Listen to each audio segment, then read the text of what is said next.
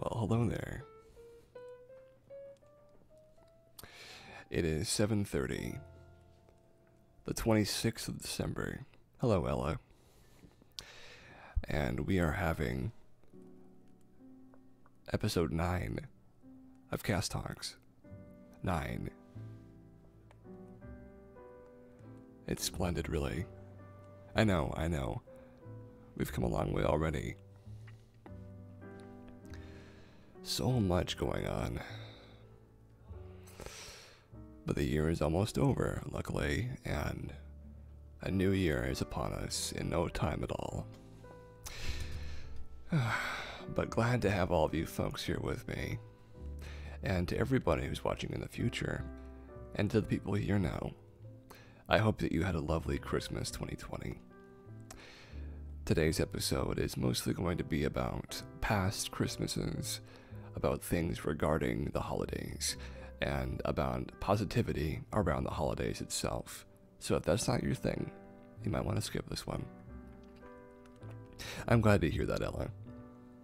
And I'm glad to hear from you in general. I know we barely got to talk earlier today. But yeah, I had a better time this year than I usually do. Which, you know, not too bad, honestly, not too bad.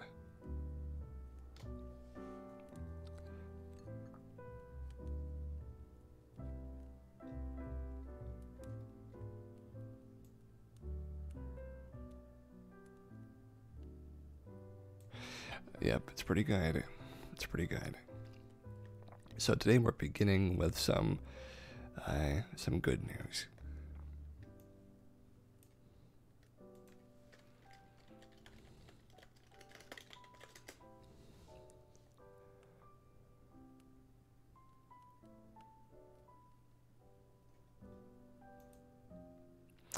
Two best friends light up the holidays for single parents households in Ohio that might not have money for gifts.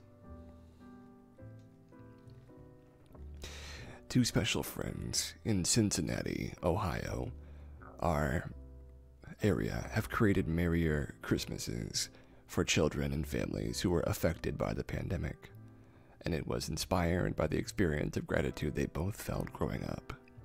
Jordan Jenkins and her best friend, Skylar Beavers, started Make a Kid Merry, an organization that provides holiday gifts to kids, the same support their own moms received years ago.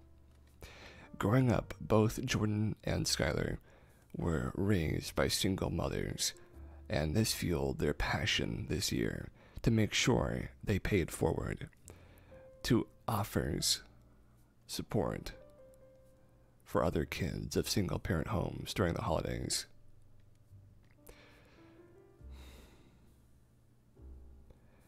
The impact of these times on numerous families have been difficult, so the dynamic duo decided to set as their goal providing gifts for 50 kids.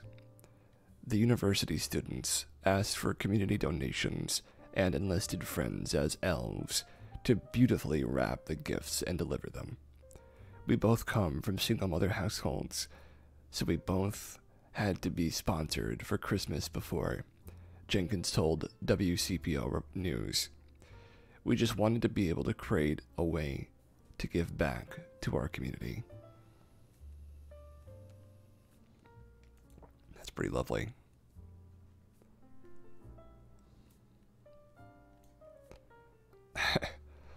Have a little break, yeah. That's not a bad thing at all, is it? Have a little break.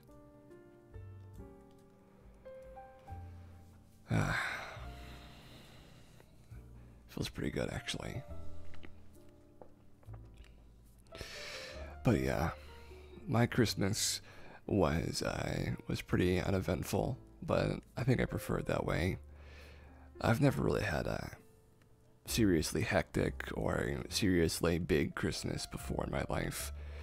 Most of the time it has been me and a small group of people, my family specifically, doing something very small or very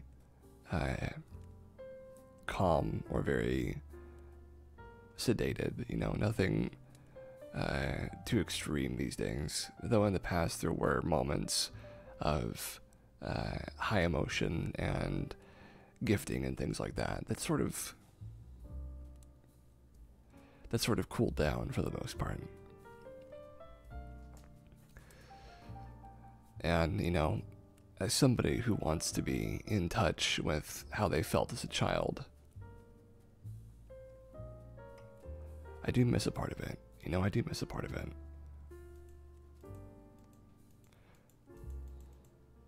But really, it's alright. I think I'll be able to get that someday. It just might take a while before we get back to it, so to speak. But we're here now to have a relaxing evening. So we're going to begin with some lovely, cool, and chill Christmas icebreakers, which I'm not really using to break any ice. I'm just using them because they're good questions in general. So we're going to start with that, and we're going to move from there, see where it takes us.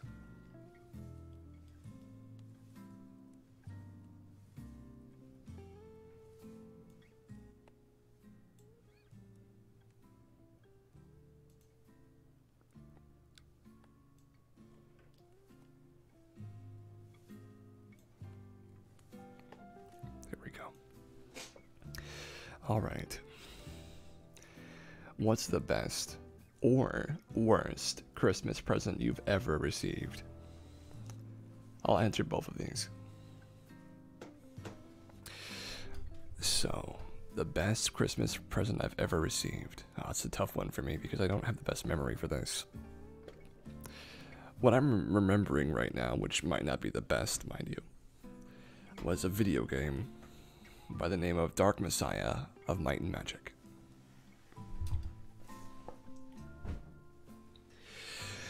It's a fun game, and I was really interested in having it, not just for the sake of playing it, but the prestige around owning a new video game is hype-inducing in a young child. And I suppose I was a part of a cycle. I guess you could call it a cycle of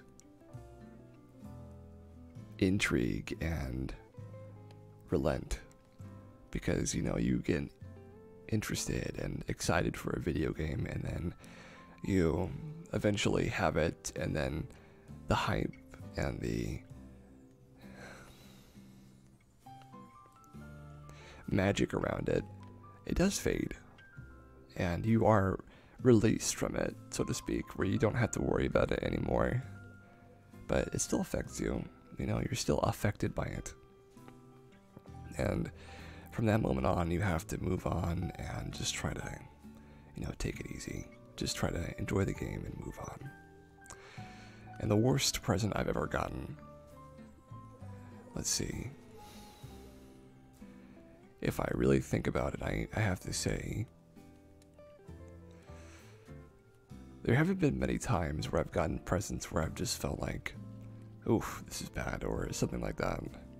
But if it really does count, like a small thing, which I'm not certain it does count, but getting caramel chews, little caramel candies, I am not a caramel fan. Honestly, I find it atrocious. I find it very difficult to eat. I have a awful time actually eating them and enjoying them. And when I actually did receive this, I just really didn't enjoy it. But it's just the problem with candy, is sometimes you find one you don't like.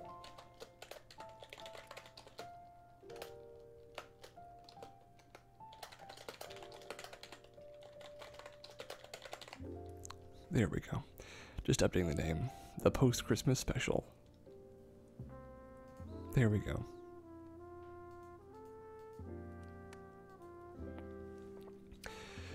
I hope you folks out there can think of something good that's happened in this Christmas or past Christmas, regarding gifts and giving, because there's certainly gratitude to be given to the people in our life that are able to either afford or have the time to be there and give us something good. So I'm grateful, certainly, for those people in my life, but also I'm really grateful for the ability to admire and enjoy and take in the details of a gift, because some people don't even have that, and it's a wonderful thing. Number 2, describe a Christmas present you wanted badly as a kid, but never received. Let's see. I have never really wanted that much, maybe a few things in my life. I believe that something I was so interested in at some point was a particular kind of G.I. Joe action figure, or maybe a skateboard, something like that. But honestly, I never wanted to have anything ridiculous or out of reach. You know, I've always wanted something that was just simple and easy to have. I guess I'm easy to shop for too. I like it. Most things people gift me, I'm just happy that they thought of me. So I don't need that much in the way of expense or anything like that. You know, I'm just grateful to be here and to have people that care about me. Name something, this is number 3, about Christmas that most people like but you hate, or at least dislike. I do not enjoy Christmas music for the most part. I don't remember exactly when this started, but I have always remembered feeling very negative about Christmas music, and that's not like me to feel negative about something so specific and for reasons that don't really make sense to me, but it is the rhythm, the tune, the lyrics. Just something about it just never sat well with me, and I really can't say why. But that's what I think. Number 4, if you could only have one type of Christmas candy this year, what would you choose? If I was still eating candy, mind you. I'm not really, because of my gums are very sensitive to it these days, but I would eat like those Laffy Taffies or Airheads or one of those Nerds Rope. Nerds Rope are so good. They're so bad for you though. It's diabolical. Whoever came up with them was a genius, but they are quite bad for your health, unfortunately. It's true, candy canes are very common and favored, but I've never really liked them. I always end up making them sharpened to a point by accident, and I never intend to make a spike out of them, but they always end up that way, and then I'm like, I don't want to eat this, it's spiky, and so I stop. And I guess that's just been my experience, and I don't like particularly hard candy myself. You know, I'm more into well, you know, there's other types of candy canes too. There's like sour ones and sweet ones and stuff like that aren't mint, but I do agree with you there. I don't like mint by itself. I like, there's like a gum that I enjoy. It's not peppermint, I don't think. It's whatever the original flavor of 5 Gum is. That one. Is it Cool Mint? I don't know. It's something, but 5 Gum is good. Well, sometimes. The original flavor of 5 Gum was good. Addicting, even. It had such good wrapping and such good advertising. I remember when I first had my first piece. Spearmint. That might be the one. I can't actually remember at this point, but I believe you.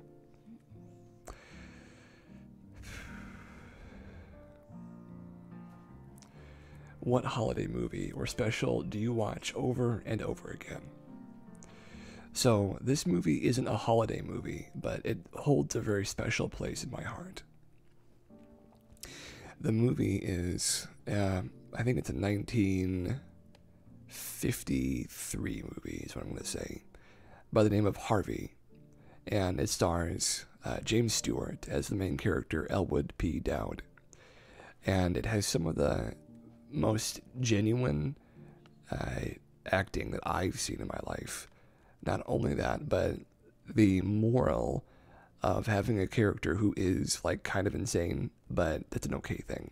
You don't need to cure him or to rid him of his insanity. You can just let him live his life because he's not hurting anybody. You know, in fact, he's really happy.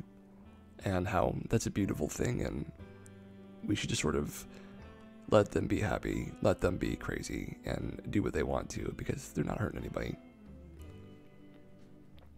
I watched the Blues Brothers movie. I may make it a tradition because it was pretty great. Well, Ella, I have never seen that movie, but I have heard good things about it. That's one of the few movies where I think I enjoy, like, the look of the main characters, especially Dan Aykroyd. He's got a cool look in that movie. Dan Aykroyd I don't like very much in most movies, and I've recently watched the Ghostbusters again. I think this was last year, and I guess it's not that recent, is it?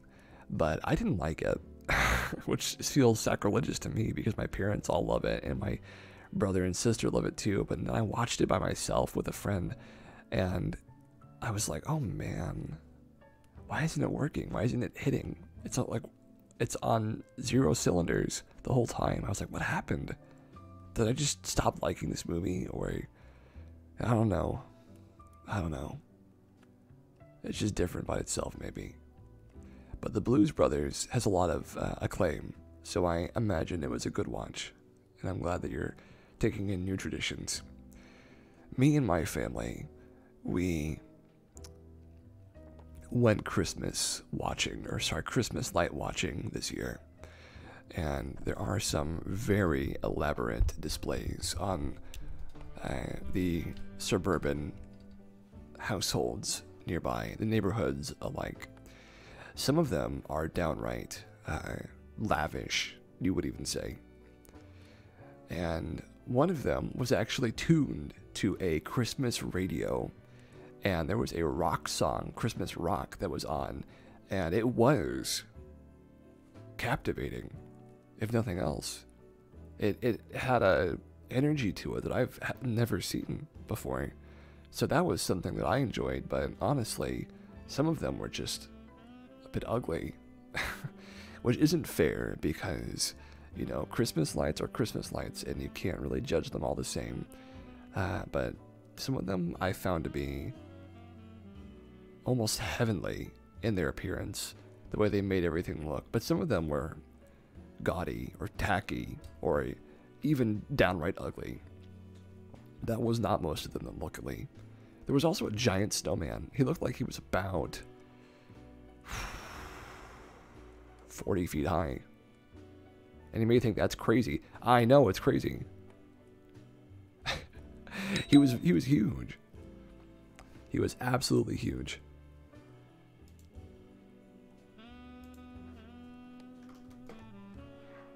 Oh, excuse me.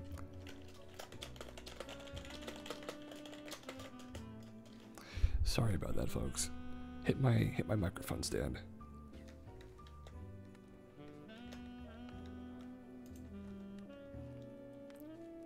But I'm glad you found something that you like, Ella.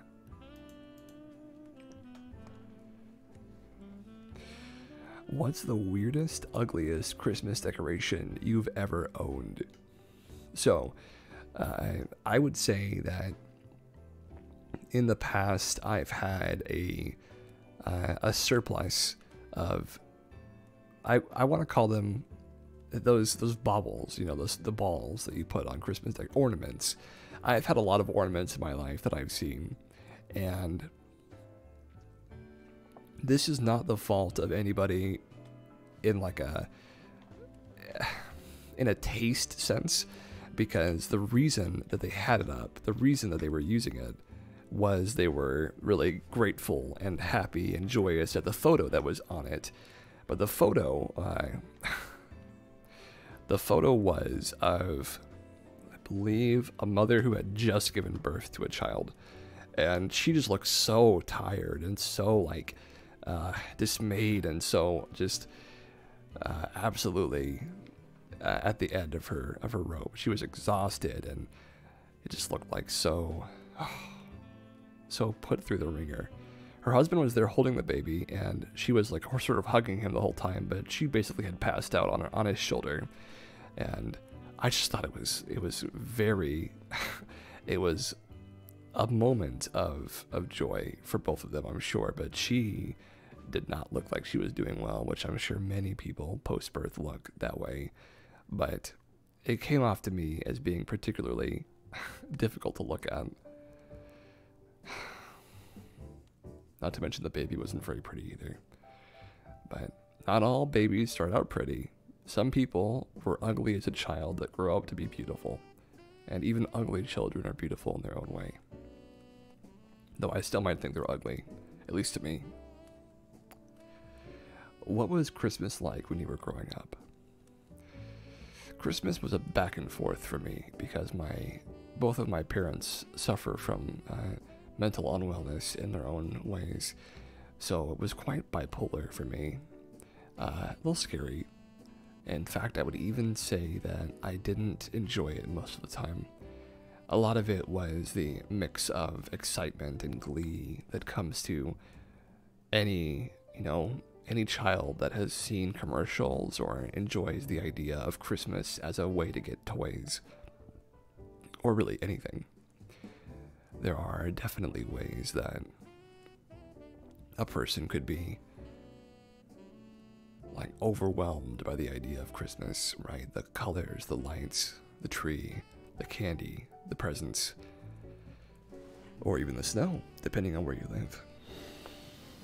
But I lived in very far southwest, so I didn't really get any snow ever, except for one very strange day where it snowed for like about 10 minutes. But that was not on Christmas either. What ended up happening was that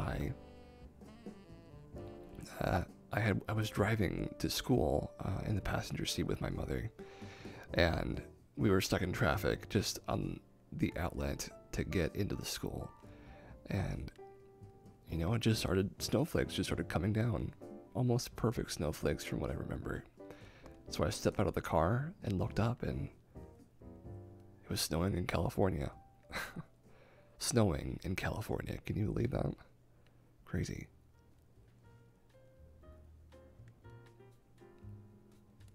But yeah.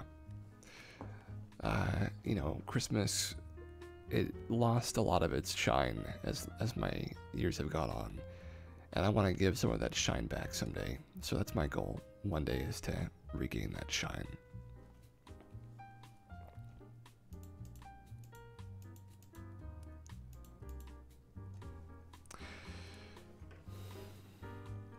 Who is the toughest person you have to buy for this Christmas? Well, I haven't really been able to exchange gifts for quite some time because of my own shortcomings, of course. But if I was going to try and buy for someone, my father might be the most difficult because he would accept gratefully any gift you could get for him, but to give a gift that he would be overwhelmed or overjoyed at, I find like that would be a little difficult. But I would just ask him what he wanted. But to get him something without asking him, that would be difficult, because I don't quite know what he would enjoy.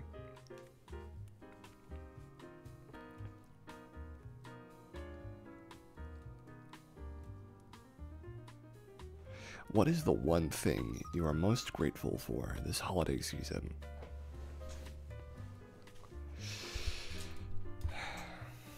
I am grateful that I have made it to the age of 25.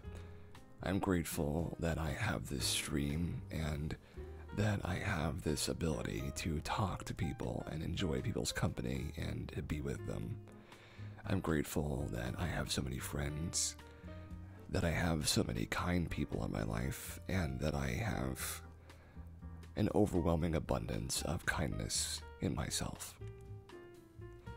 And I hope that you folks can be grateful for something like that too. Share one vivid Christmas memory, good or bad. I remember very well when my sister bought me a set of 3 Japanese samurai swords. And looking on it now, it is a bit typical for a person in my position during that time to have wanted them. And I feel as though it was stereotypical almost, but I won't get too far into that. I remember she made me close my eyes before she brought it out. And I remember my eyes being closed and me being almost too excited, if you've ever felt that way, where it's too exciting to sort of feel like anything else. You're overwhelmed by your excitement. And I was so overwhelmed that I found myself kind of unable to exist in that moment without shifting around and wiggling. And finally, when she said, "Open your eyes," and this was after me hearing her shift things around a little bit, I opened them, and it was this, I guess you could call it a wooden rack of some kind, where you could put all 3 samurai swords onto. The top one was a dagger, the second a short sword, and the third a long sword.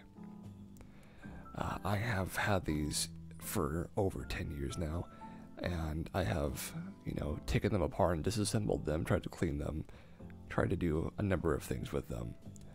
And I see now that what matters more to me than the actual weapons themselves is that my sister thought of me and thought of something that she might get me that I would really like. And that matters most.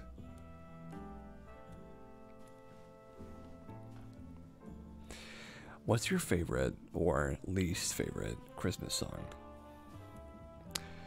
I think the song that I dislike the most is Last Christmas.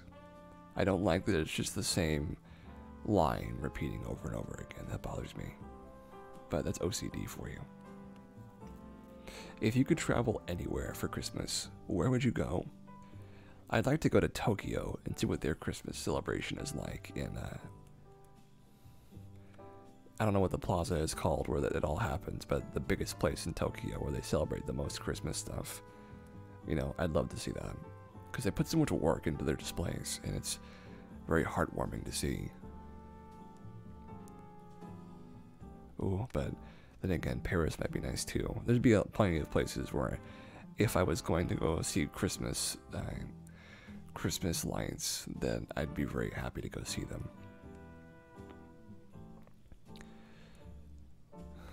What's the most memorable thing that's happened to you since last Christmas?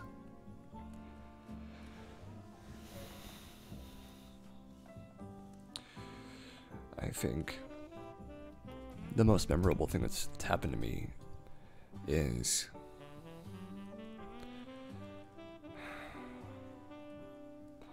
going in for my arm treatment at the physical therapist. Seeing people respond to the way I spoke and getting an inside opinion on people's world and life, and being asked questions and having things to say and do, and just talking to people, being there, hearing them, and responding. That was something I got from being a physical therapist, and it's difficult to overstate how powerful it can be to have friends, even if they're just friends by profession. They were still friends, and maybe the most memorable moment is when the owner of that particular facility said to me over the phone that everybody missed me being there in my absence of going to the hospital, that they had all formed a bond and attachment to me, and that they thought I was a very special person. Even thinking about it now, I almost feel unworthy of those kind words. That's my own problem. but it does do something to me. It does make me feel something. And so I have to remember that I earned those words, you know. I was the person that I am, and they feel that way because in some small way they love me. And that's something that's hard to get from anybody. But I got it, and I have to remember that.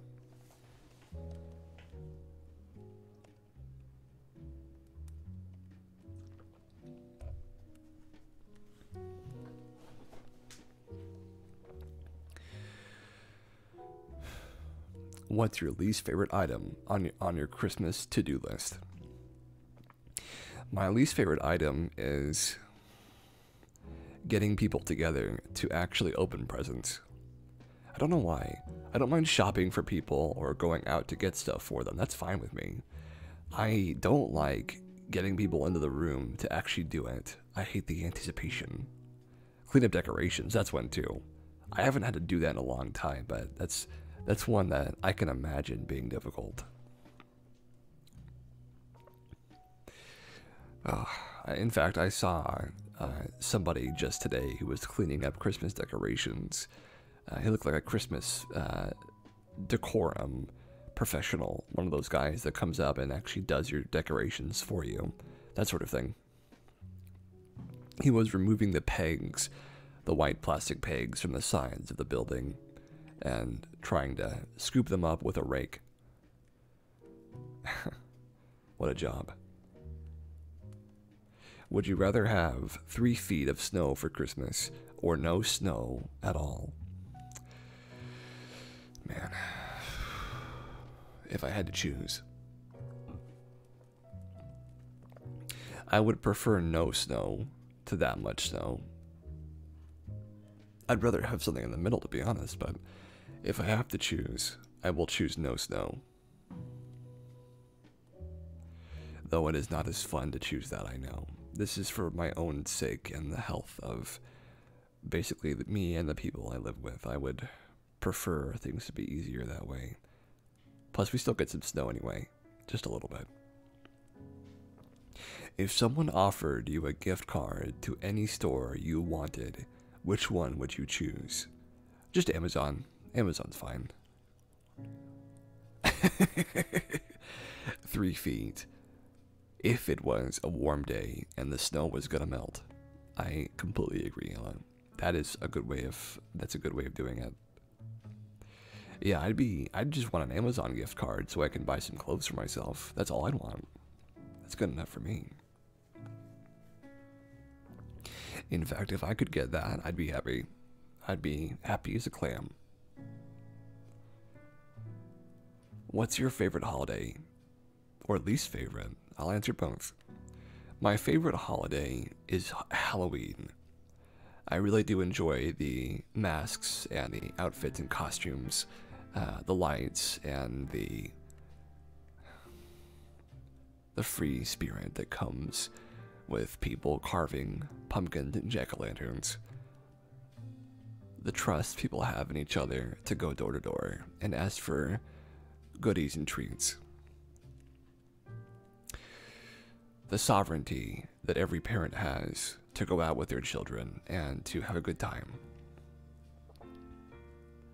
You know, the love and creativity and spookiness. It's something that you can only get on Halloween. It's a day where it feels like anything could happen. You enjoy Christmas because, in general, the days before and after, there's so much good feeling and whatnot. You feel festive and happy, even if you aren't celebrating or whatever. I do admit that's true. I feel that way as well. For me, it does help battle the negativity that I am influenced by because of other things. But certainly that's something I think about. Even though I don't like scary movies very much, I do enjoy quite a bit. I do enjoy quite a bit the mood, the ambience of Halloween. If that makes any sense.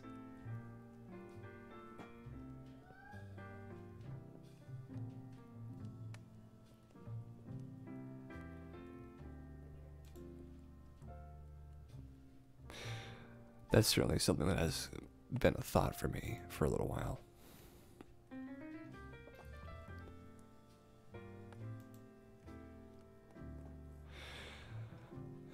My least favorite holiday is Thanksgiving. I don't like any of the food in Thanksgiving, not even the pie very much. I'll eat pumpkin pie because it is nourishment and sometimes it's okay. But, I mean, I don't like cranberries very much or turkey. I don't even eat turkey. And, gosh, I'm so negative tonight. Sorry about that, but it's true. I don't like Thanksgiving very much. Thanksgiving is not my favorite.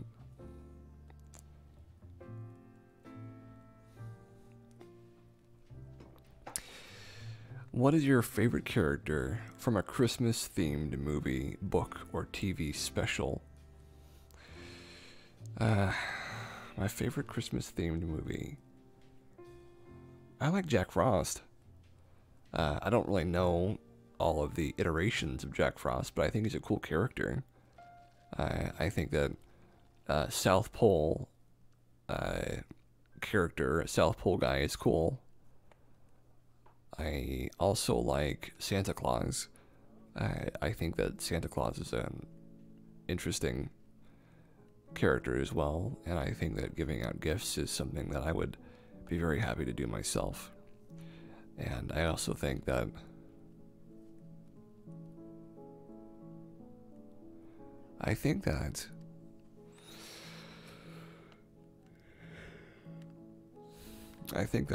having dominion over ice is something cool too. So that would be interesting. What's the best gift you've ever given someone? Oh gosh, that's gonna have to rack my brain for that one. Let's see.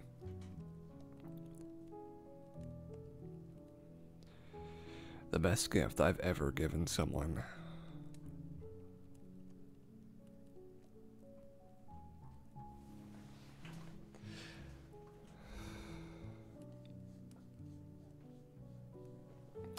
I honestly can't remember on that one, but maybe we'll come back to it. If you were Santa Claus, what type of cookie would you want to be left out for you on Christmas Eve? An oatmeal raisin cookie. A very good one, a chewy one. That would be fantastic. Just chewy and warm out of the oven if possible. Oatmeal raisin is very good. It's my favorite. Name 3 words that best describe Christmas for you. Sparkling. Triumphant. Glow. Sparkling, triumphant glow.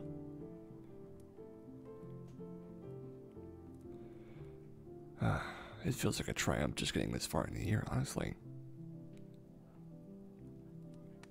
Describe a funny Christmas card you have given or received. My sister was given a Christmas-themed Star Wars gift card with R2-D2 sort of going crazy whenever you opened it up. And it was to the theme of Jingle Bells. Was it Jingle Bells? It was. That was funny. Would you rather build a snowman, go sledding, have a snowball fight, or stay inside drinking hot cocoa? I'd rather build a snowman, but I'm okay with all of these. Honestly. These are all really good if you ask me, but I haven't... Sledding or hot cocoa, I can see that. I don't really drink cocoa myself, but if I could have build a snowman, go sledding, have a snowball fight, and drink hot cocoa on the same day, it'd be pretty great. It sounds like a nice day to me. I don't think I've ever gone sledding, so I don't actually know quite what that's like, but I'd love to try it.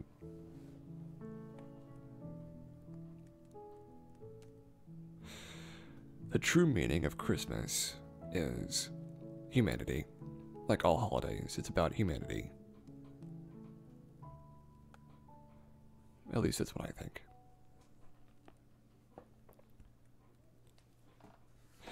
And that is it for our Christmas questions for right now. We got through all 25. And good time as well.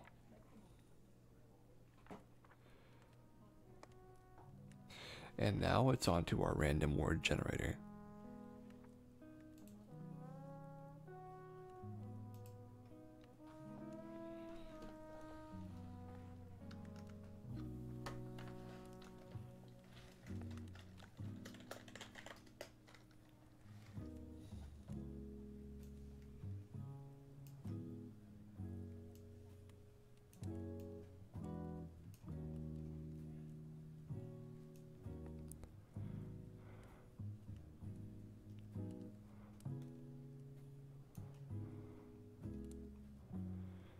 Our first word for tonight.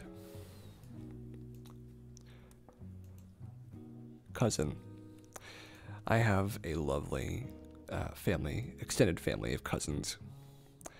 They've always been very nice to me, and especially my cousin, whose name begins with a D. He was always the coolest, and he always had these cool platinum tips to his hair. I always thought that was amazing and radical. You know, what kid doesn't love that, though? In the day, he used to bring over cases of Mountain Dew. Oh, man. That was so bad for me. Foundationally flawed my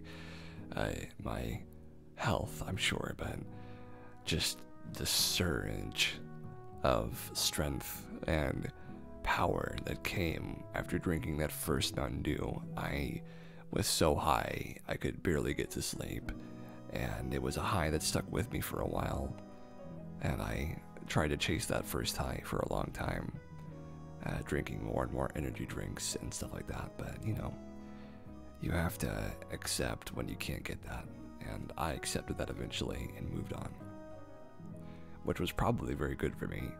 But my view of my cousins has always been good. They're all very nice to me, and I think they're all very nice people. But I guess I don't know them very well at this point, because it's been so long since I've seen them. And, you know, the distance wasn't the only thing that kept us apart. It was also the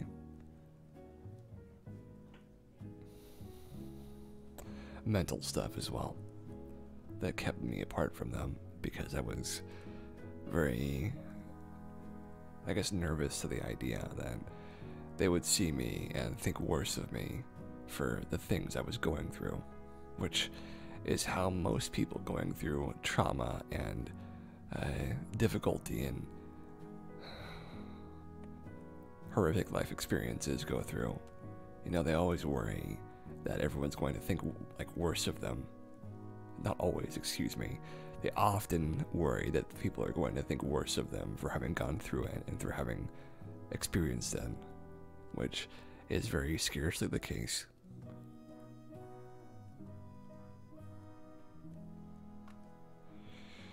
But that's how that goes, and I do wish I could see my cousins more. That's what I'll say.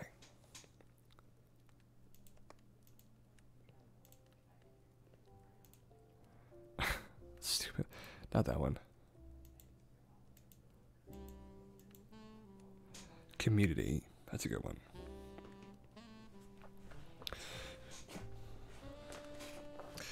Community is a wonderful thing. It helps us understand where we are in the world and the people that we belong with. And I remember that there was an extremely lengthy period of time where I was finding my community. Something I struggled with was coming to terms with the fact that I didn't have a community to fit in with for quite some time. And so I tried to fit in anywhere that I could find. You know, you'd find a place and then you'd try, and I'd fail. And I'd try and try and try, and eventually I'd find something. But there was a period where I was just trying over and over again, getting myself into problems, into problematic situations, and ending up hurting myself in the process. So what I would do was I would just keep trying over and over, keep trying to find something good to keep with me, to fit in somewhere. And what I was trying to do was I was trying to be beloved and sought after and craved by a certain group of people, to be a part of a family I didn't feel like I was being satiated by at the moment, at the time. And that was true. I wasn't getting a lot of family closeness back then, so I felt the need to seek it out in other places for other sources of closeness. And I did that for years, trying to find a surrogate family. And what I eventually came to the realization of is that you can have as many of these members of community and family as you'd like, and you can actually come closer to these people than anyone else that you've ever been with. Girlfriends or boyfriends or partners, companions, friends, best friends. But there is always something different about family. Blood family, that is. And even if you never meet them until you're 40 or 50, you can always know the difference, because meeting somebody from your bloodline, from the people who are close, not necessarily emotionally, but physically close. Maybe biologically is a better word for it. There's something different about it, something special. And I found out that I can't find or replicate that with an online relationship. And that was hard for me, knowing that I couldn't just make it appear, because it's what I wanted, but I couldn't just make it happen. So I had to try and find some other way. And that was getting back to a more close position with my real life family. It was tough. I've gotten a lot closer with them now than I've been for most of my life. It was tough, though. It's always tough sort of getting back together after a long period. And it was definitely a long period for me.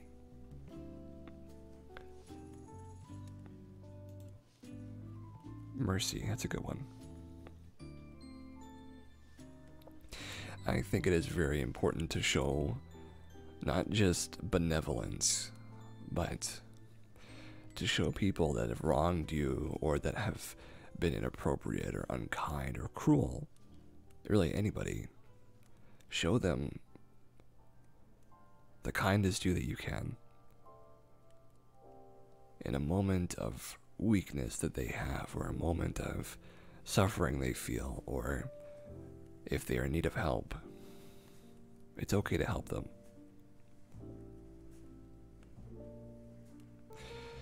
Because there are very few people in the world who cannot be reformed. Very few. Finding out if they can be is always important because of the possible and potential severity of their crimes and what they've done. But most people want to be good and to be wholesome. But it's just that life has turned them away from that. The best thing you can do is show them mercy, show them benevolence and kindness, because clearly they have not been given enough of that in their life.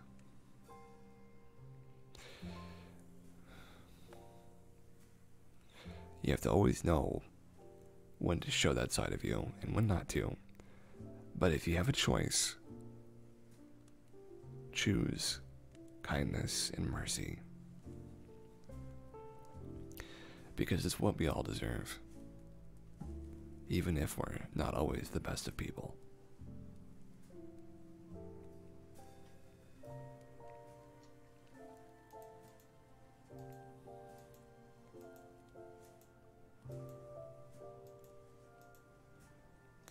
integrated. It took me a very long time to feel like I was a member of society again. I guess from everything that I'd been through and feeling so distant and far apart from the world, from my family, from everything that seemed normal. I had gotten so swept up in my own emotions and my own negativity. And it's back when I was much younger. Almost 10 years younger, even. It took me a long time to realize that, there's a way through all of this. There's a way to the other side. I had to fight myself more than anything else to make it to that other side, but I'm very close to reaching it these days. I can't say how close exactly, but closer than I've ever been. And it is through the aid of the people who have been able to help me integrate back into society. It's been through the aid of my friends on Second Life, my friends who have been there for me over so many years. It is through the help of the professionals in my life who have been there for me, and through the help of my family who have suffered and rejoiced along with me.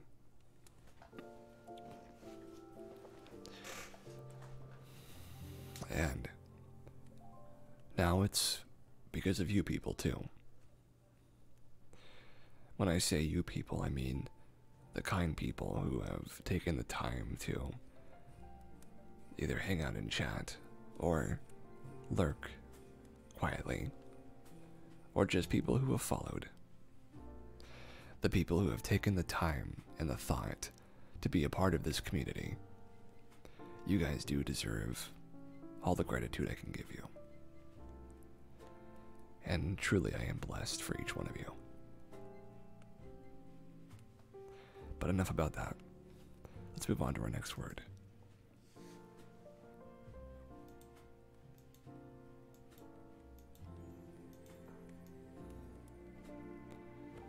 Another one about a family.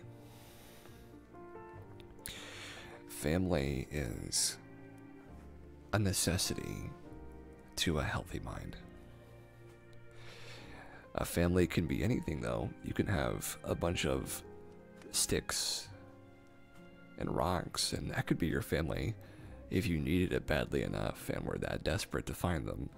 But if you have people in your life that you can tie a close bond to, tie a knot and a handhold to, who can be there and help you when you need it most, those people, those are family.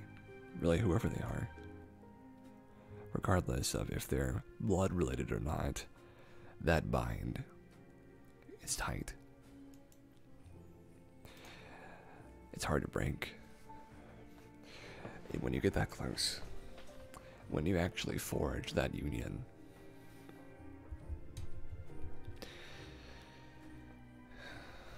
it's special. It's a special thing. And you have to always remember to cherish it. Because there are not many people who get to experience family so clearly and so distinctly. It's a special thing. And it's one of those things to be grateful for those bonds in your life that you have.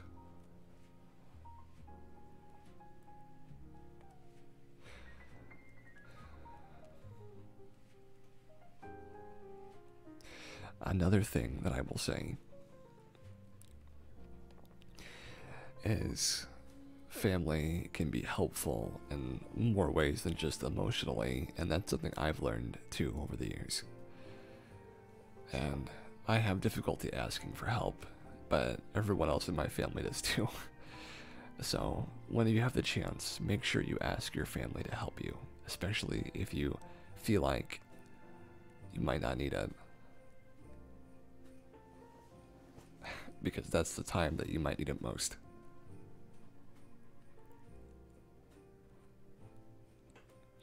But enough about that.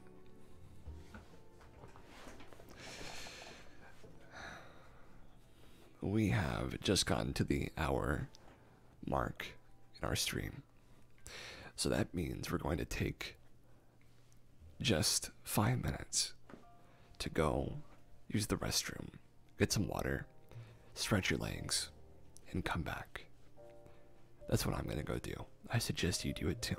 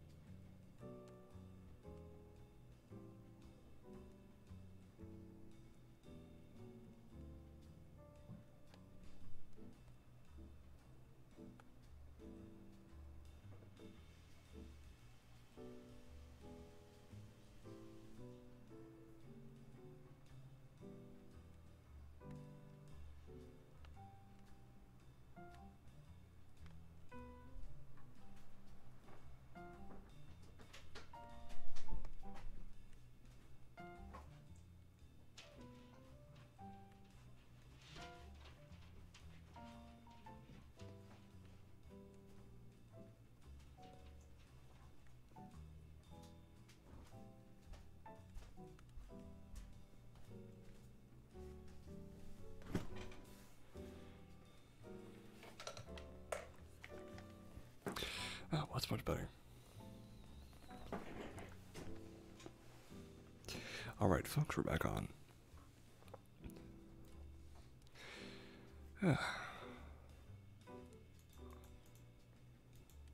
Thank you very much. I hope you all had a lovely little trip to do your thing and got back just in time, just like I did.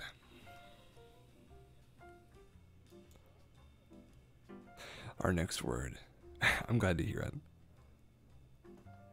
Our next word is effort. So, some sort of effort that I've had to put in for some time is I've had to work really hard to stay focused and interested on things in my life. One of them being voice acting, essentially. A focus on something you love is easy, but on something that is like something you're not sure about yet, not certain about. Work, you could call it. Focusing my effort on work has been tremendously difficult for me. It doesn't help that I was not taught a work ethic in my life, but on top of that, I was not properly educated on working, a job, or to follow through, or to keep going. Foundational flaws, once again. My fundamentals have always been weak, and so I've had to struggle and fight just to be able to even keep up fundamentally. Not to say that I haven't made it this far, sure, but maybe I would have struggled a little less if I had more help. That's all I can say.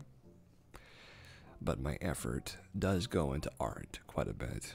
The art that I do, taking pictures and typing to people, which I consider both of these things to be art, has certainly helped me a lot.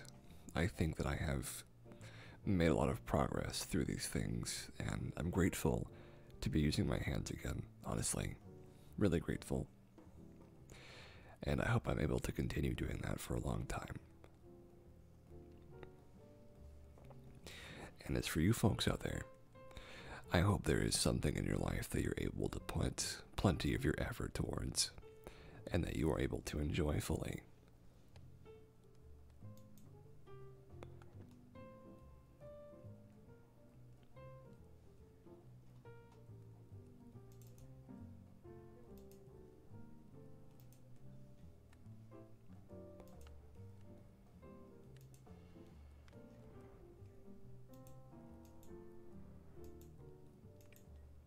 Reputation. So, something I like very much.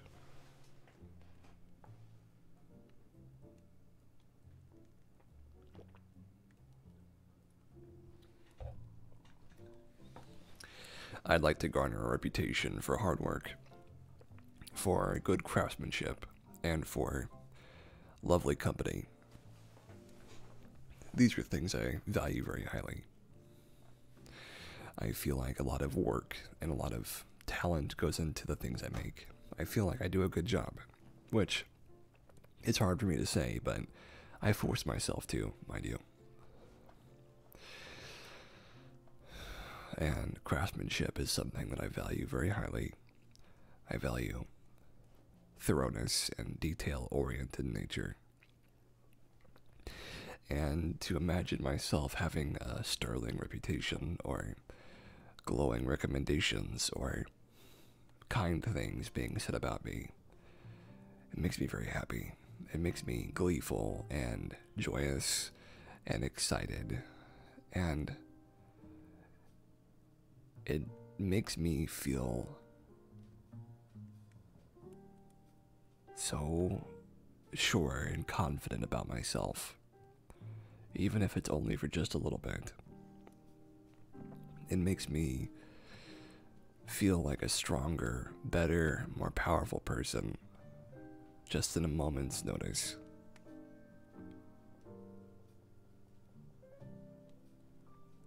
It makes me feel great. I hope that you folks have something like that in your lives. And if you do, make sure you strive to have more of it. That's what I strive for, at least. One day my reputation will be that strong, and I will be able to hear good things about the work I've done and the hard effort I've put in. I do look forward to those days. I really do.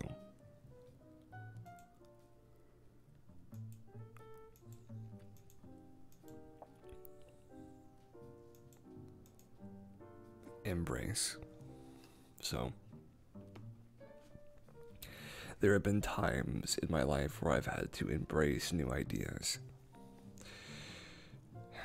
One of the most important lessons I've had to embrace is the lesson that you could be wrong about anything. Sure, I feel a lot of truth and knowledge in what I say. I feel a lot of strength and certainty in the wholesomeness of humans, generally speaking, and the kindness of the average person. But I could be wrong. I accept that, and I think that it would be great if I'm never proven wrong, and if I can keep that value for a long, long time. But if I had to change it, if I had to remove that from my thinking for even a little while, I would accept that. Because I know that situations could arise that might make that not the truth anymore. Though I hope that never happens, I would accept it if it did. Because I know that I would carry that torch with me of being a good person wherever I went.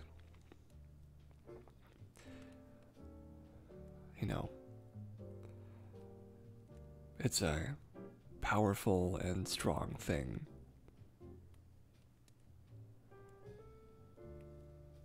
And you can elevate other people with it. Even if I embrace the idea of unwholesomeness and lack of kindness, I would still keep with me that hope that things would get better. It's a drastic difference from now, from how it used to be. It was an extreme personality change I went through from the age of almost 12 to the age of 25. A lot's gone on, a lot's changed. A lot has changed. I'm sure that everybody has gone through a lot of changes in that time, though. But it just does shock me every now and again to look back to it.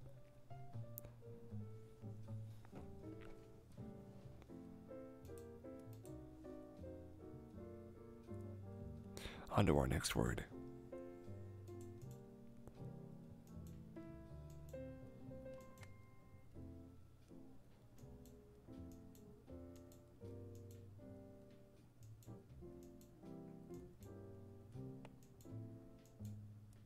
Courage. I feel like it takes me a lot of courage to get up here and say my thing every time. I get so nervous every time I do this. I get so nervous. And every time I just feel so worried about making a mistake or not feeling like I could do it. And, you get so anxious and wound up. And after I say the first thing, after I say, hello, everybody, it always goes away. It's silly. Maybe stage fright or warrior butterflies. Maybe both. But I know that actually coming on here and doing something and making a difference, even if it's just in one person's night. Looking at you, Ella. That's good enough. It's good enough to just do one thing, and even if it's not a huge thing, even just a little bit can be great.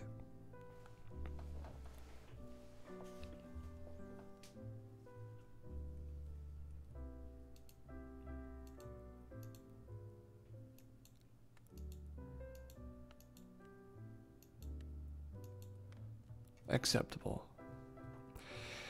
it has been a tough thing in my life to look at the things I've done as being acceptable, because it is very easy sometimes to see the things you do as being just not good enough. You know, it's easy to not take pride in what you do and not see the beauty in the things you make. I think for me, a lot of that comes from the lack of worth I've always put in myself. But I think you have to have a lot of courage to see yourself as beautiful and the things you do as great and kind and wonderful.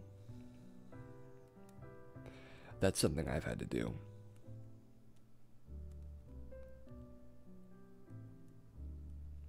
It's been tough though, I'll be honest with you. It's been real tough. But actually being here and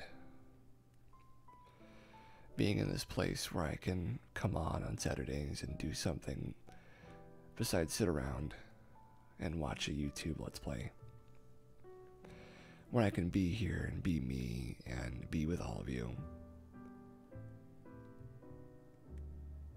I feel a little bit more whole than before.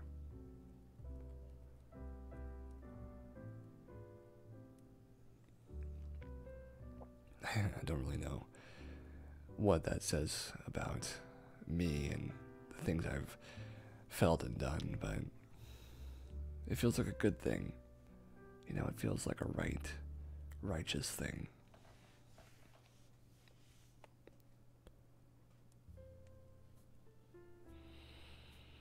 And my hope is that the little lessons and inklings and grains of sand that I can impart on the people can help them understand the things that I didn't understand, even at any age, you know, 12 and onward.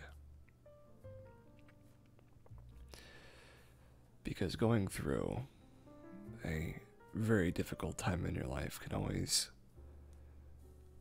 make you more aware of what things mean and what belongs where and what really is going on around you.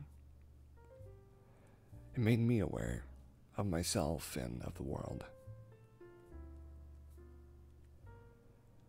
And I feel like every time I do this, I take a step in the right direction, you know? I've always had difficulty coming out of my shell, but every week I come out a little bit, you know, just a little bit. And as somebody who's as shy and introverted as me, I guess that's a wonderful thing. It's a very wonderful thing.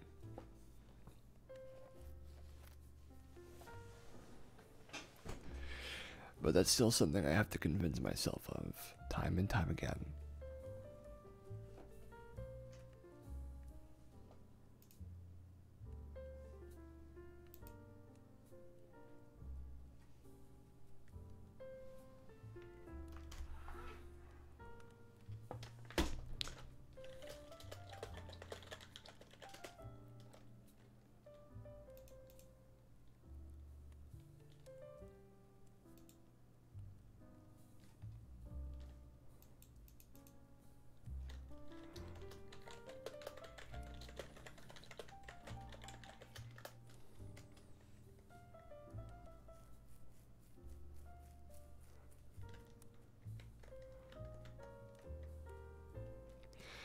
Alright, on to our next word.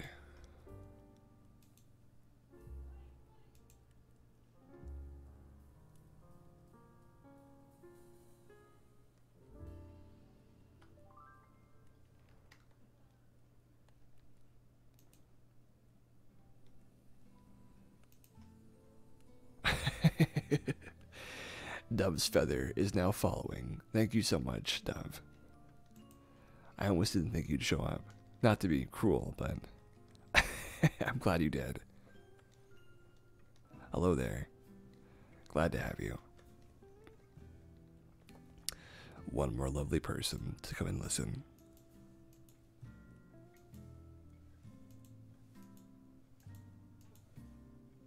Essential, that's a good word. We're just doing some random words here.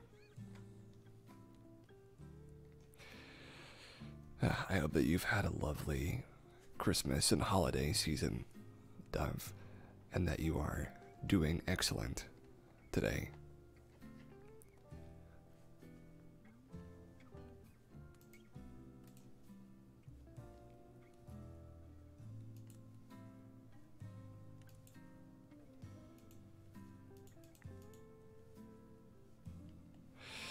And something else. Good mental health day today. Good. Very good. I'm so glad to hear that. It can be pretty tough sometimes getting through the holidays, but having good days is really worth it. And I've had bad days too, but today's been great. Today has been great. Something that's been essential to me is typing on the computer, because I have a lot of things to say and I rarely get to get them out of me. But when I type on the computer, I always feel so much more free than before. You know, I always feel more accomplished and lighthearted because of it.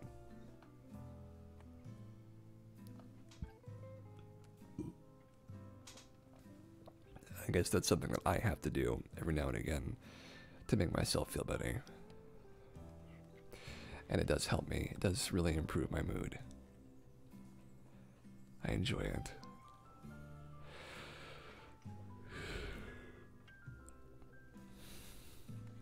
It is essential for me. And something essential during this time of the year is to look in at yourself and to have some positivity about the way you're feeling and about who you are. So I'll help you out with that right now. I think that everybody has moments of doubt within themselves about who they are and what they're doing. But I think something really important to remember is that we're all human.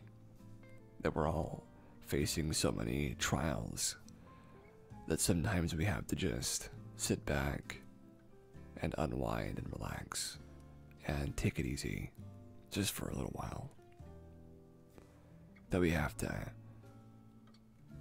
give ourselves a moment of respite. And we deserve that. All of us do. No matter who you are, what you've done, you deserve to have a moment to yourself. To contemplate or even just to understand what's going on.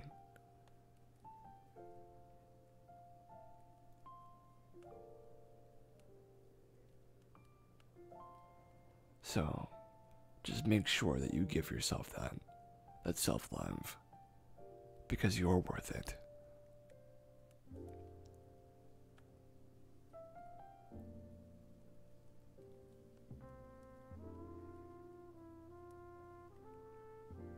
On to our next word.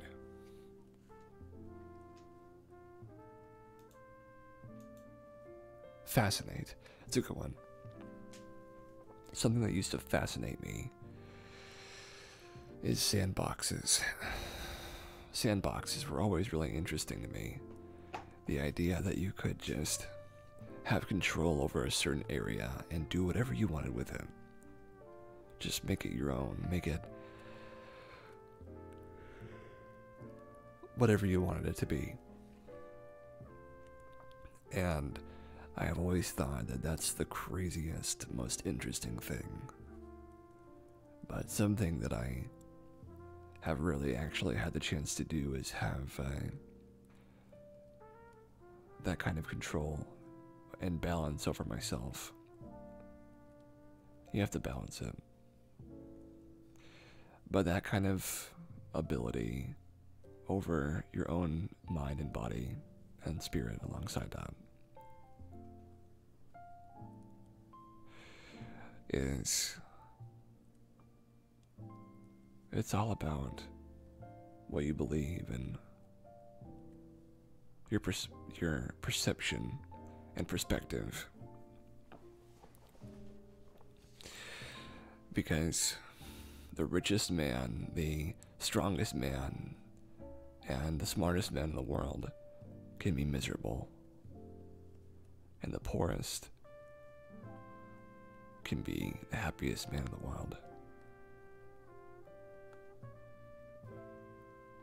It's strange that it works that way, right? What really matters, though, is what you see in the world, your perspective. Because the people around you, even you shape what you see in the world, for good or for bad.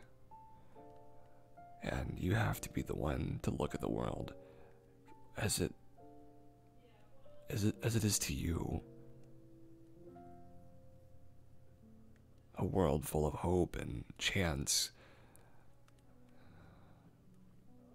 redemption and kindness. Because so many of us don't get to feel those things from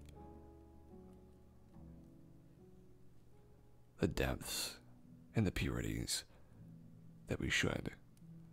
You have to be the one to see those things, to make them real. That's our job, is to make our dreams come true, even if it's only 1% at a time.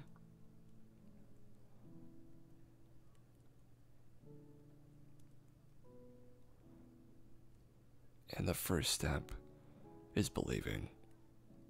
Believing in yourself and in kindness.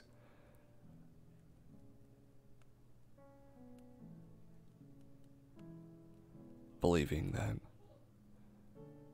tomorrow will be a better day than today. That's been something that's been really difficult for me, though. Believing in that sort of thing.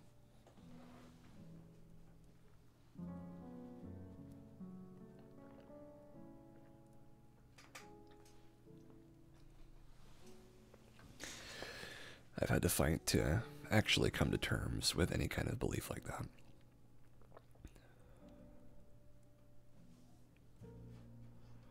But here I am, talking to all of you folks. It's a great thing.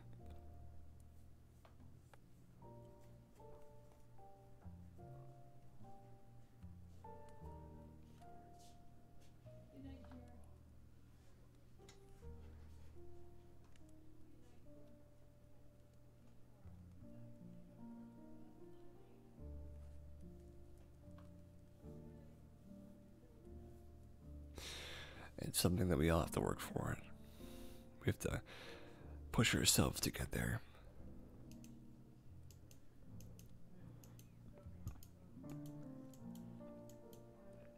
Reconcile, that's a good one.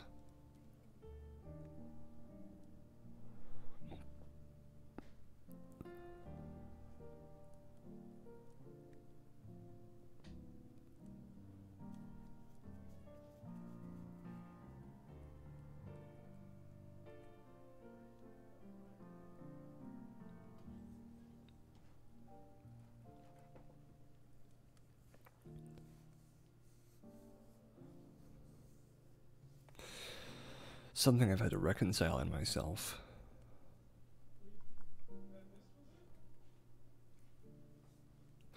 has been feeling like I could accomplish things, you know? Feeling like I could have good days and could move on and enjoy myself. Like I could talk to people, be a part of the world, exist again, come back to life. That's been a challenge for me for a long time.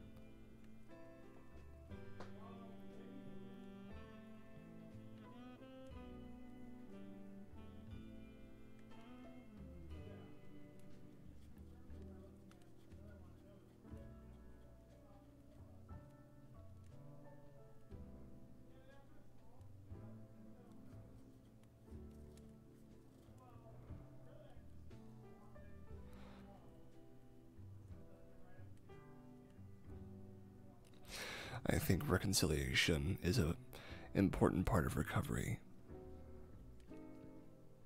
It's an important part of coming back to life.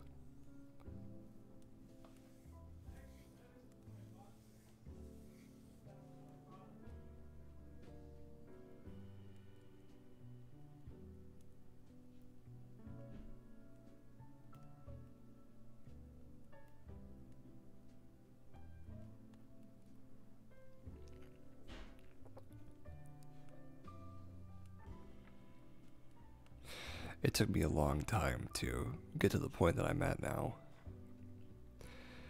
And reconciliation is a tough thing to actually get to.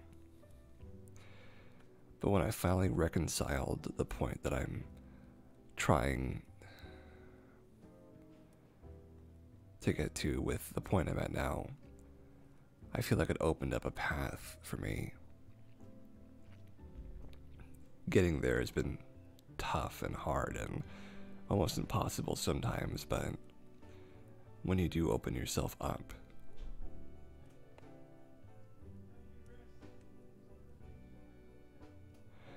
it changes you permanently.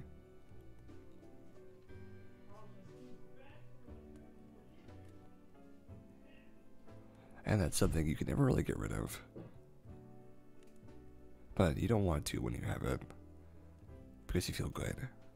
You feel ready. You feel right.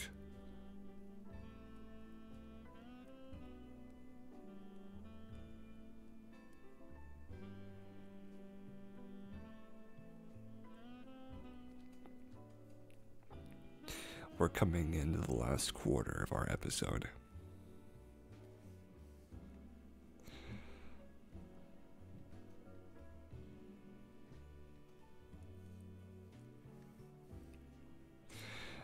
And already, I'm grateful that we've gotten this far. But I'm grateful every time that we do this. It's hard for me to express my gratitude in full and completeness. Because I don't want to sound like a broken record, but I do feel it. You know, I do feel it. It's important to me to be in that position.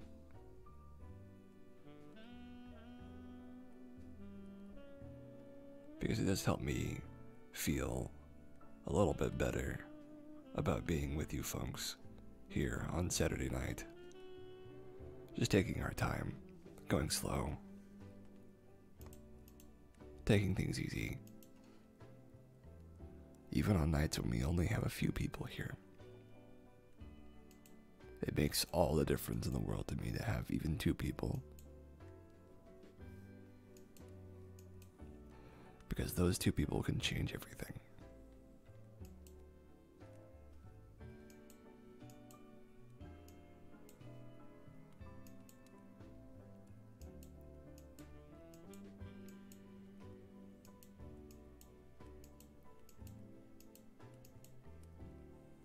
Compromise. In a lot of different relationships, you have to compromise something to make it work. That's the truth in most of life, is you have to compromise to get to something. Some of the compromises I have made with myself have been about perfection, because perfectionists, they are blessed and cursed. One with feeling like they have the energy to make something perfect, and they always get close, right? They always get close to making it the perfect thing they want to, but they never succeed making it perfect. And that's hard to even describe, because, you know, what does it even mean? But to them, it always, at least to me, I should say, it always comes close, but it's tough to actually get to perfect. And I think if you come close, that's good enough. And that is a compromise, is accepting when things are good enough. good enough can also mean perfect sometimes.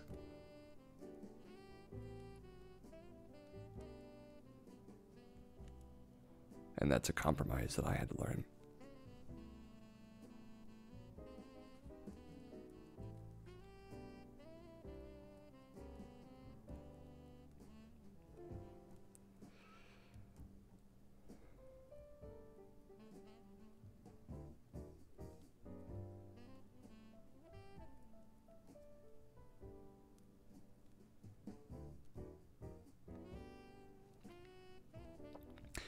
Something else I've had to compromise on is knowing the kind of stresses and the kind of impacts things can have on me. The stress of going to work, the stress of speaking to someone and confronting them. I am not a physically robust or a especially powerful speaker or orator. So what I have to do is I have to rely on my charisma and my personality. And I have both of those things. Luckily, I am very charismatic and personable. But something that I have to accept is that I have limitations. That is a compromise to accept that. And something that I eventually accepted is I am slow and soft and chill. I'm not harsh and tough in that way. I'm soothing and comfortable and cozy. It's why I have taken up yoga, because I don't really find myself looking for high impact, high stress, high performance stuff. I want something that works on me in sort of an intimate, individual kind of way.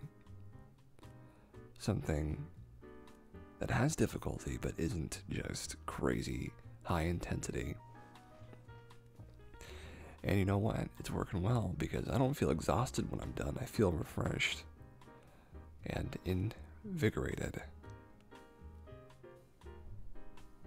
And it's a wonderful thing.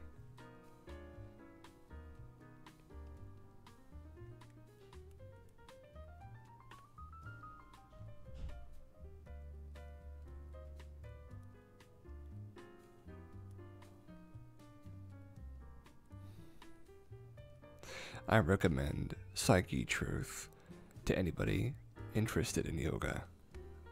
They have a 30-day beginner playlist, and it is fantastic.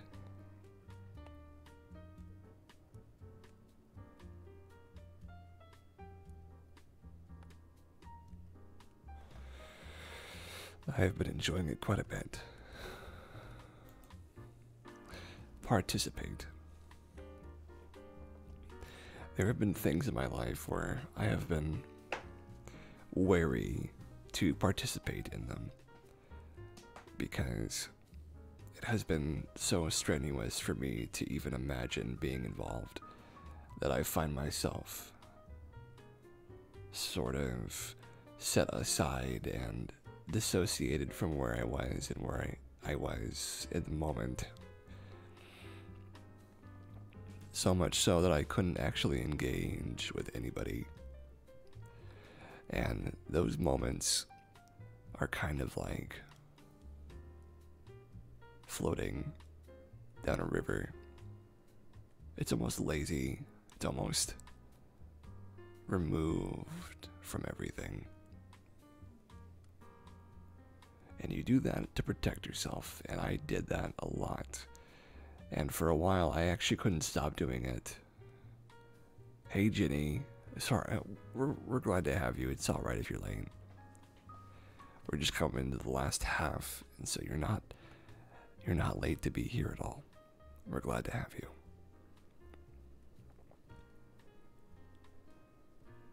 Speaking of which, Jenny, if you haven't already followed, you should consider it. I think you'd like what we do here.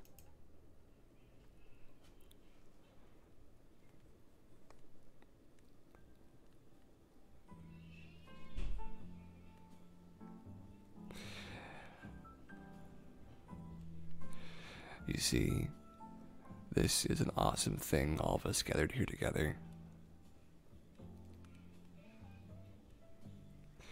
And the more people we have, the better.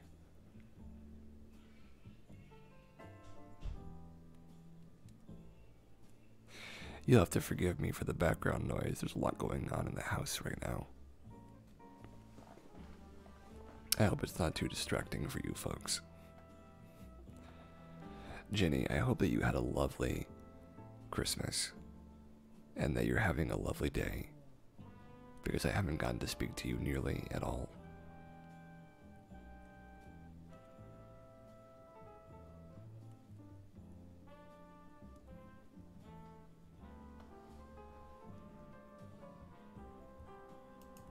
On to our next word.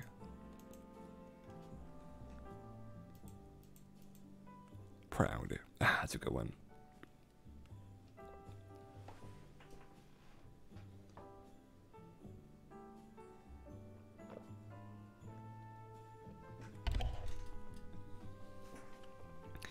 Being proud is a remarkable privilege. I think that having pride in what you do, thank you. I made sure to treat myself to some of my favorite food, so it was an okay Christmas. I'm so glad to hear that, Jenny.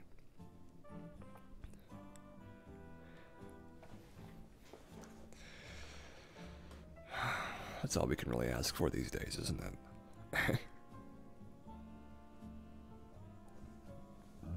Oh, excuse me. That one just sort of came up on me. But yeah. Being proud of who you are and what you've accomplished. Like, I feel proud that I've made it to 9 weeks of doing this, because that beats my old record of 8 weeks of doing voice acting straight. And I don't know how much further I'm going to be able to go, but I'm going to keep going as long as I can. And I hope that my work does pay off sometime soon, but it might be a while, and I accept that.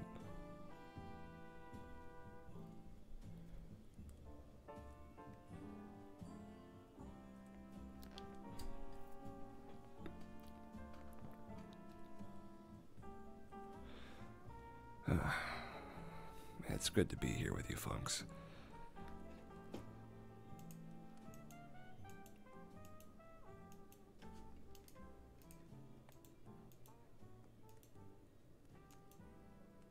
Qualification. I wondered for quite some time if I was capable and able and, qualified to do a job like this, to come out here and talk to all of you fine folks.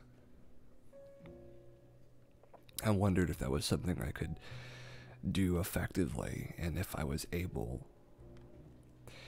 And I think that, honestly, I'm quite capable, quite qualified. I don't think that I have any shortcomings when it comes to talking to people and being here and hopeful and present. I think that I have a lot of insight to offer and that I am able to help people. Though I like to joke around a little too much sometimes. I think that generally people speak to me and they have a good time. I think there's always more to improve, but I think I was born and I have self-raised myself enough to be able to do well, have a good time, and make it right. And certainly I'm really glad to have gotten as far as I have already. It's a tough thing to make it to 25 in this society, but I've done it, somehow I've done it. And I'm grateful for that. I'm also happy that I have been able to come so far in my life.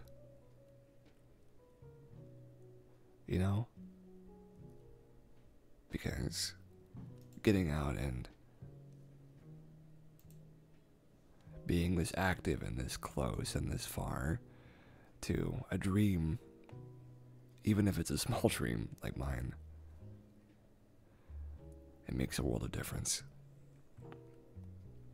And I admit my dream is pretty small, to just help people and to live a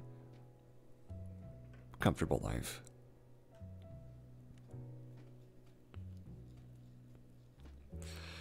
I think it means so much to have people to be here and listen to it.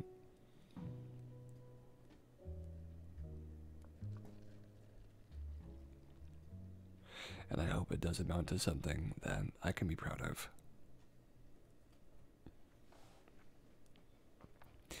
And it always helps to have people here to bounce off of and to talk to and react to. It's one of my favorite things.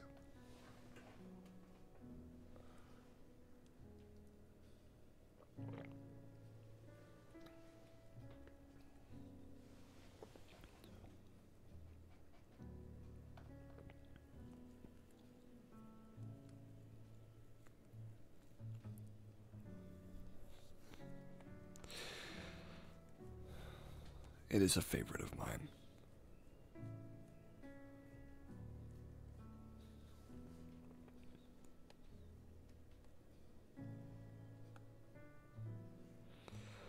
And I look forward to doing it for a long time still.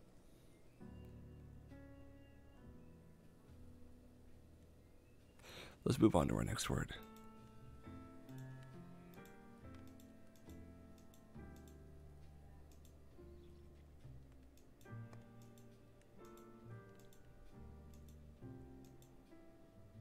Comfort.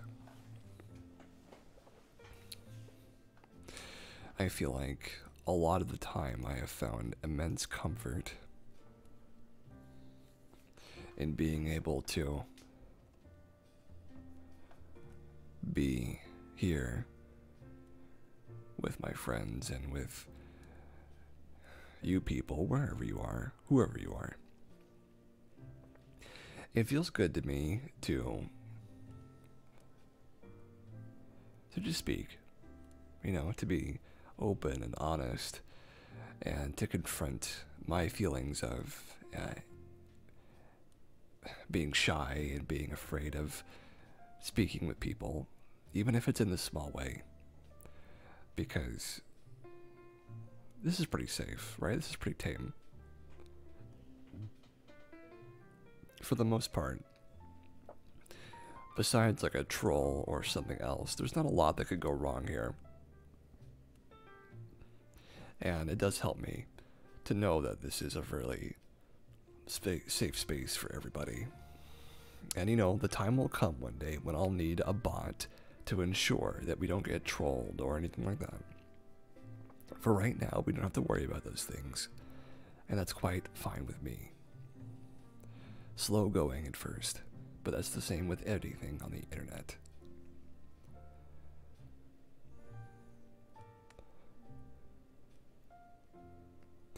I hope that I can look back on this in a few years and see where it all began.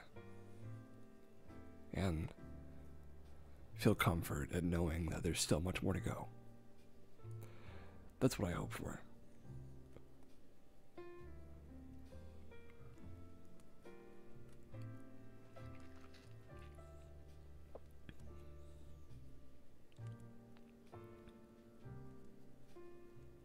Let's move on to our next word.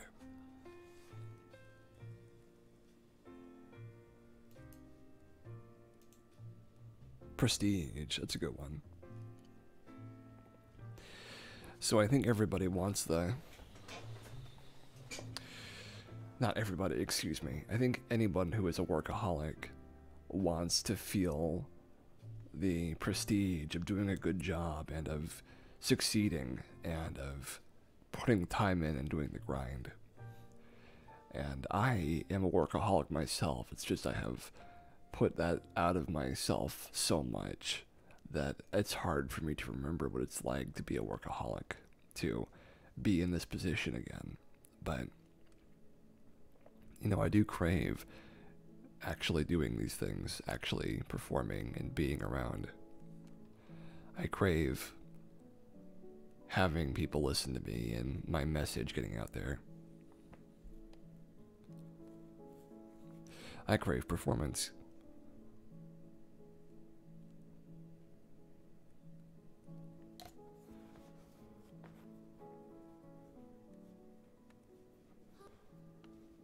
I feel like it is something that I need in my life to perform. And I feel like it helps me every time, like I've said.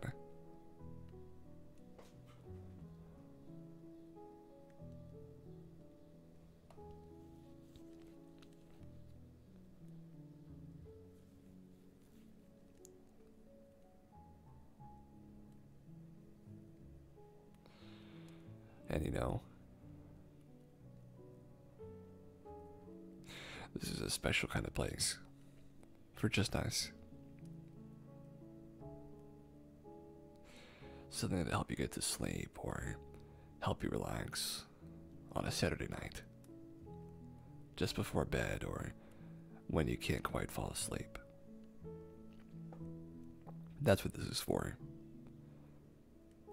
And we're gonna go as far as we can together. As far as we can.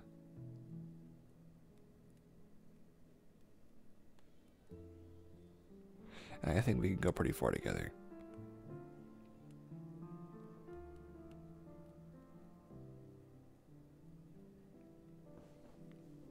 I really do.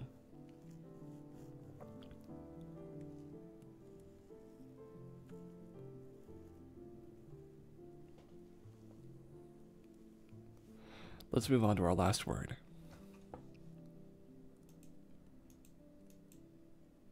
Audience. It's perfect. So, I think that there is a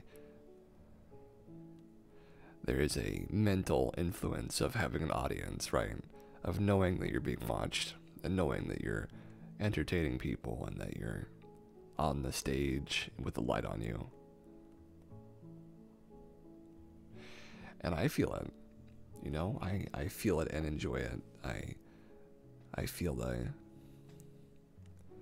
power of it and the enjoyment and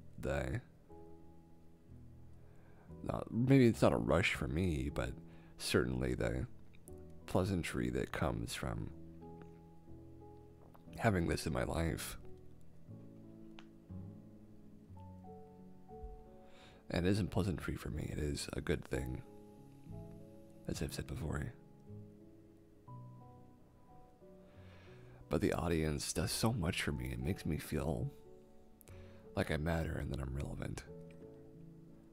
That I have an effect on people and that I can actually sort of be there and be real, if that makes sense.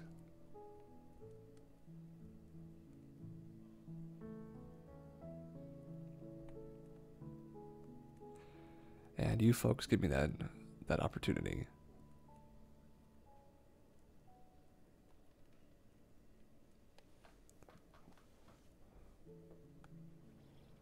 That's the best I can ask for.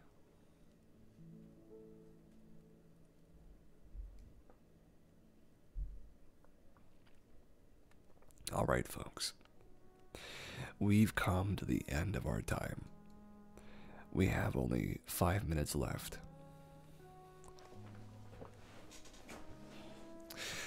I'd like to say thank you to everybody who has been here and in chat. I'd like to thank Ella, my friend, for coming to visit me and for staying in chat this whole time. I'm very grateful to you, Ella, and I hope we can talk again soon. I'd like to thank Dove. Dove, I know that you're new to the stream, but we're glad to have you, and I hope that you can make a return next week as well. And thank you to Ginny, my good friend. You're welcome, Ella. Ginny, I don't know if you could stay for the whole thing, but I'm so glad that you could be here, and I'm so glad that you could show up and make your mark. I always miss hearing from you throughout the day, and I'm always glad when you show up.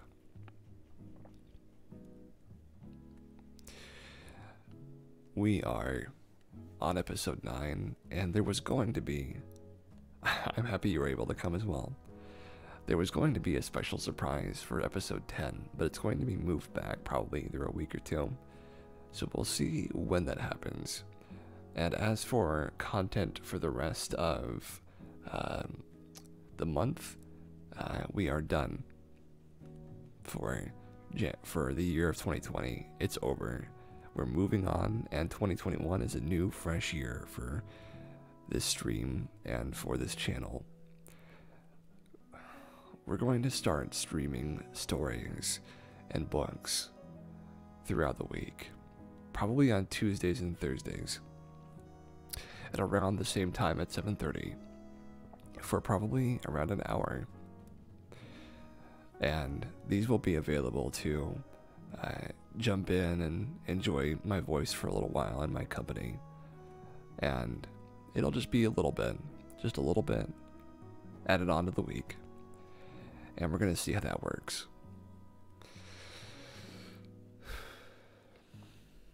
And that'll be something we add to the stream, just for a little while.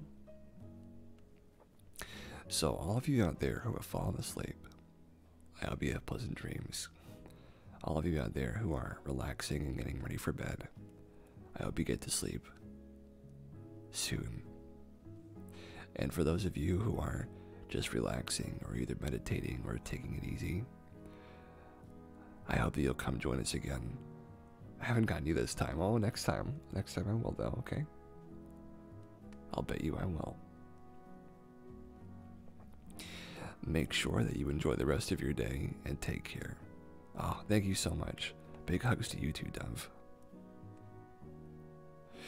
Thank you guys for coming. Stay safe and take care. See you next week.